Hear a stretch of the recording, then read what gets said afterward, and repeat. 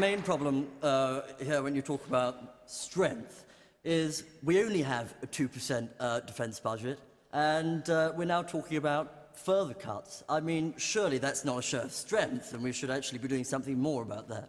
And strength doesn't always have to be military force. You know, it doesn't always have to be about aggressions towards other countries. I'm a firm believer in diplomatic solutions to these very, very tense situations. Of course, Labour would leave us defenceless when they want to strap the last trial and things like that. So, Well, I think it's just the most preposterous suggestion that, you know, the Labour Party would leave us without a British army. We are not the ones that are cutting the British army. We are not the ones that are leaving our soldiers without the protection they need when they're overseas. So that's a complete myth and rumour that's propagated. All right, the woman in green.